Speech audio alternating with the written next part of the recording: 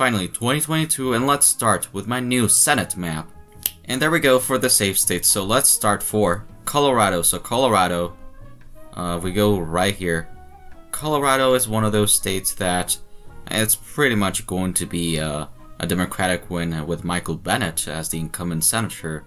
There's talk about maybe Eli Bremer running as the Republican nominee, but he would of course lose by, probably Democrats would win by a likely margin. Only way I see Colorado dropping to lean Democrat is if Cory Gardner, the former senator who lost not long ago, runs in 2022, which I doubt. Who knows what would happen, but as of now, I see Colorado being a likely state. Briefly for Utah and Maryland, I just don't see a way in which Utah drops so likely in a red wave year, even if Democrats help McMullen. I just don't see that happening. Well, for Maryland, it's a really deep blue state. Even if Larry Hogan runs, I just don't see the state dropping below 15. And my margin is 12 plus or safe. So for the next one, for Alaska. If we go to Alaska, everybody knows that Trump really wants to primary Murkowski since she's more of a, not a liberal Republican, but she's more moderate. There's been some talk about people like Sarah Palin running. She has hinted that she wants to run, but it's mostly Kelly Tshibaka, who will probably get, I think she already has the Trump endorsement if I'm not mistaken. And let me look for it. It doesn't say here, but moving on. So I think, even whatever happens, the only reason it's not safe is because of the fact there's going to be a primary and some inter-party battle between the Trump wing and the neocon wing of the Republican Party. Even then, I see Murkowski winning here by anywhere from likely or lean. And yeah, so for the next state, let's talk about Ohio, one of my favorite ones. So, and yeah, here we go. So Ohio, it's really going to be a GOP win, of course, but it's really, what's interesting is who is going to be the GOP nominee. So the main ones are J.D. Vance, Timken, and Mandel. And Mandel is probably one of the weakest candidates, not in the nation maybe, but really in Ohio and the Rust Belt. He wouldn't do as good as other candidates. So Josh Mandel, he ran a couple of times against the Democrats in previous Senate elections, and I think what we'll see happen is that his numbers will slowly go down, and probably gonna see a rise in J.D. Vance, or I should say this, whoever Trump endorses in 2022 will probably be the nominee, of course, and I doubt he decides to endorse Mandel. So, in my opinion, with how things are looking at, it's gonna be a pretty easy win for the GOP here by a likely margin. And let's go to Florida, so another state I'm interested in. And finally, so Florida, so there we go. So the Republican primary, it's gonna be Marco Rubio, of course. What's interesting is the Democratic primary. The reason it's interesting is because the Florida Democrats have not been doing good in recent elections, and if they keep losing more and more, it's just not gonna be good for the Florida Democrats. And the only one here that's noteworthy is Val Demings, who was actually one of the potential vice president picks by Joe Biden, but he decided to go for Kamala Harris. So I just see Florida being a likely state in the future in 2022, since it's looking to be a good year for the GOP. Let's go to North Carolina. So North Carolina. Oh, there we go, finally. So North Carolina, it was held previously by the GOP and Richard Burr, who's retiring. So let's go to the Republican primary. So there's really only two people in this primary. So it's Ted Budd, who's doing okay against the former governor of the state, Pat McCrory. And since the Trump endorsement, Ted Budd has done pretty well in the polls. He's just ahead of Pat McCrory, and it seems like he's probably going to be the nominee. While for the Democrats, it's really only one person. The only person is Cherry Beasley, who was the Chief Justice of the Supreme Court. And if we go to the polls, right here, it's really Ted Budd does have a lead, but I think it's going to get even bigger since there's still a lot of undecided voters, and it's looking like a big decent red wave in 2022. And I think with how things are going in every single aspect of the nation and the economy, Biden's popularity and approval, I think North Carolina will be a likely state. I think it will just be above the threshold and be a 5% win for the GOP here. And yeah, so let's move on to you know what? Let's talk about Wisconsin. So Wisconsin, yeah. So Wisconsin. So as many of you know, Ron Johnson. By the time this video is out, perhaps he has said something about running in. It's kind of just weird at this point. For the Republican primary, it looks like it's going to be Ron Johnson, but even if he doesn't run, there's still a lot of candidates by the GOP here, like Gallagher, Duffy, Ron Johnson, of course. There's still some decent candidates. For the Democrats, it's really up to two people that being, at the moment, will be Mandela Barnes, the lieutenant governor of the state, and there's also people like Tom Nelson, but yeah, if you go back to the, go to the polls, it's really Mandela Barnes who's more of a progressive candidate. And I see this race being pretty easy for the GOP, and I even think the GOP will not only win this race by a lean margin, I think, but by a likely margin.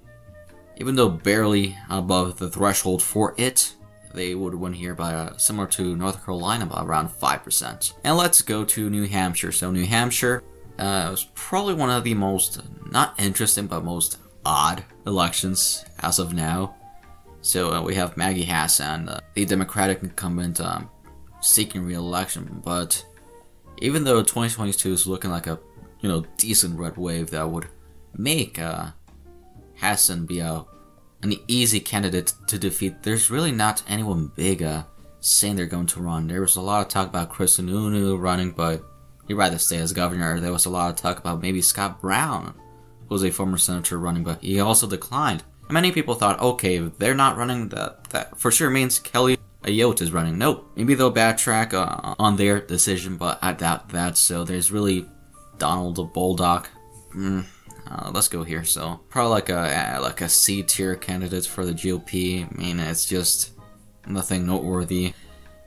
This could easily be a easy seat for the GOP to win here by a tilt or a lean margin, but there's really no one. There's no one big running here, and the GOP are really gonna miss this seat if something bad happens for them in either Arizona or Nevada or Georgia. But as of now, there's no noteworthy candidates by the GOP in this state. And so let's go to Arizona. Yeah. I want to talk about Arizona. So Arizona, with the incumbent senator who won in 2020, Mark Kelly, even though he won against a bad GOP candidate who was Martha McSally, in 2022, it should be harder for him to win, I should say, re-election. And the Republican primary is probably one of the most well-known races for the GOP in the primary. So there's Blake Masters, who's more the populist, as I was saying, the Republican Party, and I think Mark Vernovich is probably going to be the nominee, but the Trump endorsement could really mess up this race for the GOP.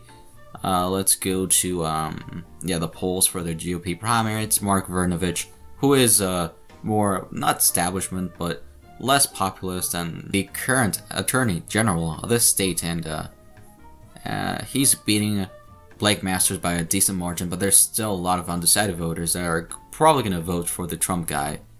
And if we go to the polls, it's really Mark Kelly and Blake Masters. You can see, from what we know, there's a clear drop in support between Vernovich and Masters, and I think the easiest option for the GOP easily would be to go for Mark Vernovich, since the state is more of a neocon state, more of a Romney, McCain.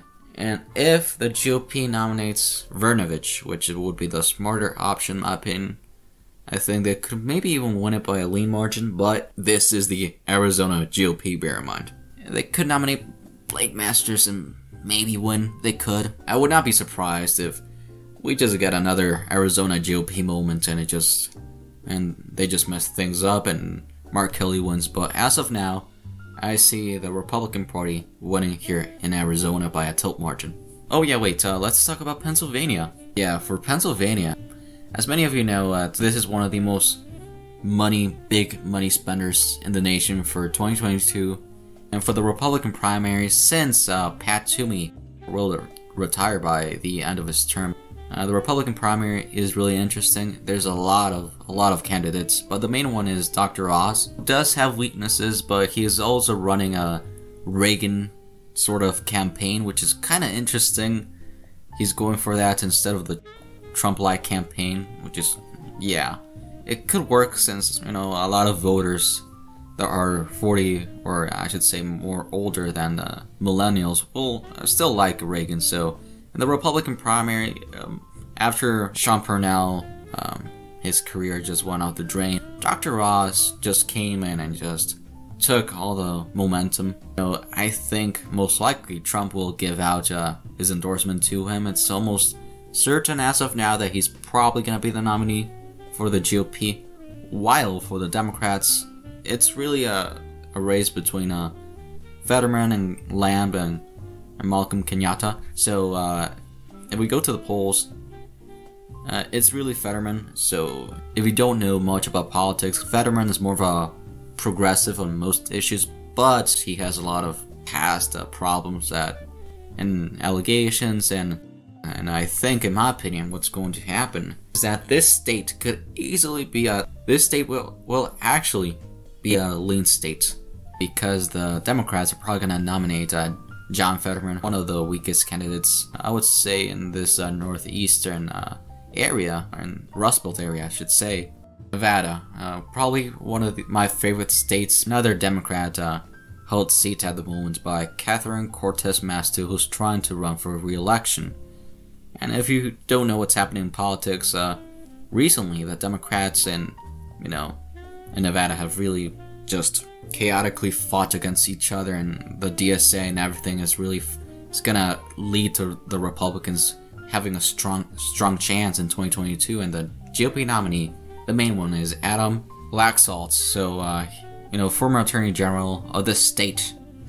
And if you look at the polling, you can already see it's gonna be a neck-and-neck race, even with Masto being incumbent senator.